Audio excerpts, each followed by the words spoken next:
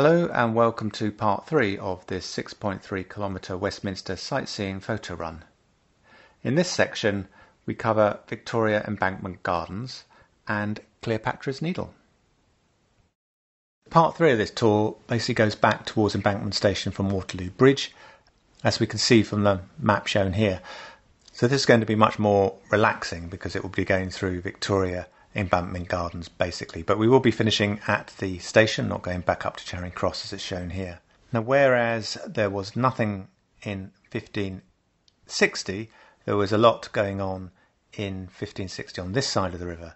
Obviously you had Savoy Palace, which had been built in here, you had Somerset House on this side, and you had Durham House as well as the Whitehall Palace towards this side. So this is where nobility had their houses fronting the riverside.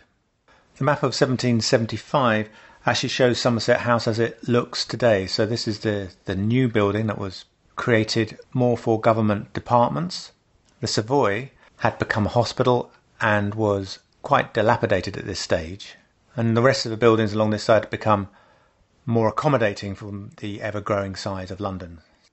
And then we can see how things changed when they put in the Victoria Embankment.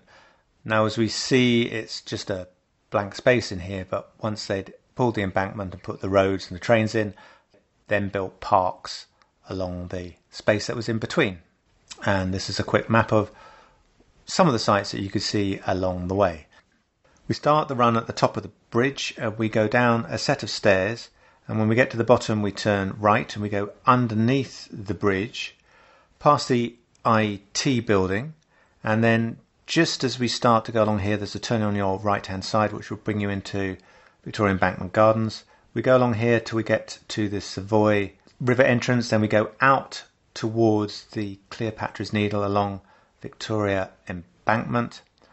We go around, take a look at the view, take a look at the Sphinx, cross the road again, and then go back the same way as we've just come, and we take the first turn in on our left hand side back into Victoria Embankment Gardens. We've got the Shelmex House on the right hand side, we've got a cafe come up here on our left, and then it opens out past Robert Burns statue, and then we head down towards the York Gate, and then around the corner past the bandstand, and then back out into Villiers Street and the Embankment Station where we stop.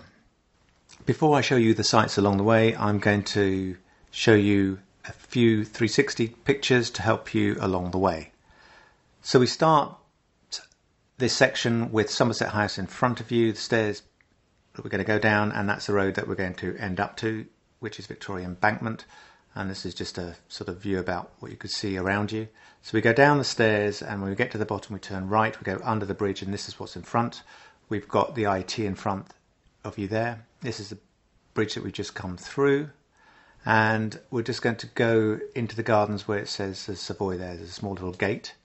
This will bring you into Victoria Embankment Gardens, and this is a picture of the Savoy, the riverside entrance, and this is where we've just come from, and this is where we're going to go. And at this particular junction we're just going to go out onto the road itself, so that's where we just come from. We're just going to go out there towards Cleopatra's Needle, which you can just see. This is just a view of the road, quite empty. Go round Cleopatra's Needle, and this is what it should look like, with pictures of the river in front of you. So as we swing around that, we just end up going back the same way as we've come, which is just, but this is a picture looking the other way around. And then when we get back into the gardens here, we turn right and head towards the cafe. It's basically going past the Cleopatra's Needle there, so we can see the cafe in front of us, and then we've got Robert Burns in front, and that's where the old Adelphi used to be. And then we get back to York Gate. This is where the river used to come up to before they built the embankment, so you can see how far it's come forward. And then there's the station in front, and we're just going to come back and end up at the station, just by the bandstands, and that's the start place for the next part of the route. And that's what we've just come through, and that was Villiers Street you just saw up the top there. The first building that we see is Somerset House, which was given to the Duke of Somerset in 1547 by Henry VIII's son, Edward VI. And he built the house, but then he had his head chopped off in 1552, so it was taken back to the Crown and made a royal palace. It was rebuilt again in 1776, but it became a government building, and the architect was William Chambers. The entrance you can see from this side is the river side entrance, and you can go through into the main entrance and see the fountains here. But the main entrance is in the Strand, and there's also the entrance to the Courtauld Museum. But again, like many places in London, there's a lot of exhibitions in here as well as places to eat and drink. So it's also well worth a visit. When you get down the stairs and go along and go under the bridge, you'll then see the IET building, which is for the Institute of Engineering Technology. It was originally for the physicians and surgeons when it was built, but it was made famous by Michael Faraday, who was looking at electromagnetism and electrolysis in the 1850s. So he is one of our famous inventors, and not surprisingly, this then became the Institute of Electrical Engineers. One of the more interesting monuments in the Victoria Embankment Gardens is the statue to Sir Arthur Seymour Sullivan.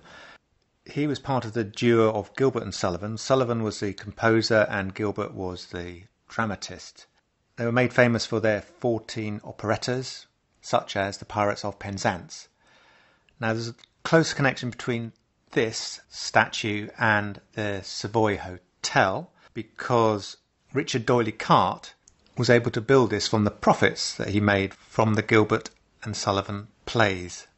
It was the first hotel, when it was built in 1889, to have electricity, therefore the connection with Michael Faraday just up the road.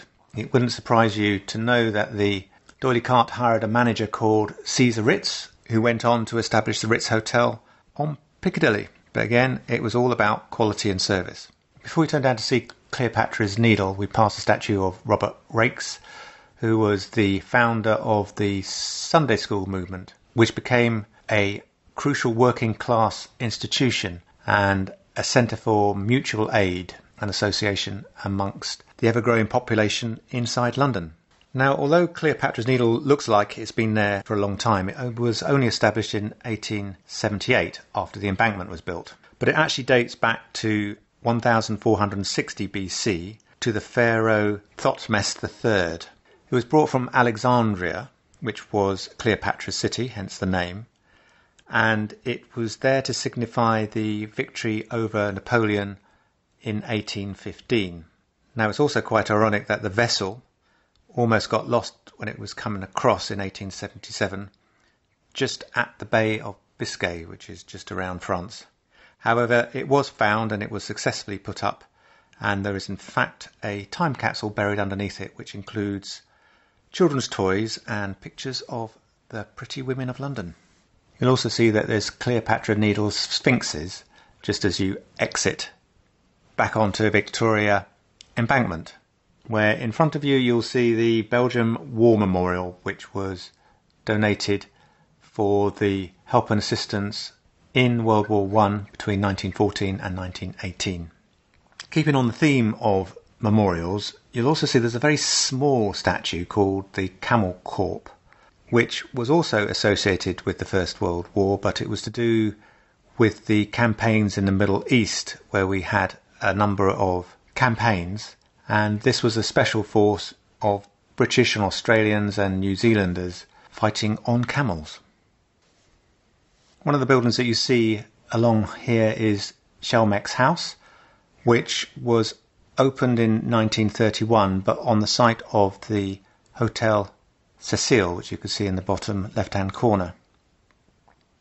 As the names imply, it was a headquarters for Shell Petrochemical Company, and its clock face was actually known as Big Benzene at the time, and that is now known as 80 The Strand. Finishing off this tour, we go past Robert Burns, who was the national poet of Scotland, and he was born between 1759 and 1796 and is the pioneer of the Romantic movement. We then see York Gate, which we saw earlier on the run, and this was originally fronting the River Thames. It was built by George Villiers, the Duke of Buckingham, and you can see the immense distance in terms of land that was reclaimed when they built Victoria Embankment. And as we come out of the streets, we actually hit Villiers Street, which is named after George Villiers in 1626, which is when he built the York Gate. And Villiers Street goes all the way up to the Strand, and Charles Dickens had to work at Hungerford Stairs, just nearby here in 1812, because his father was in a debtor's prison. And this is where he met a friend called Fagin, which appeared in his book In Oliver Twist. And that ends part 3.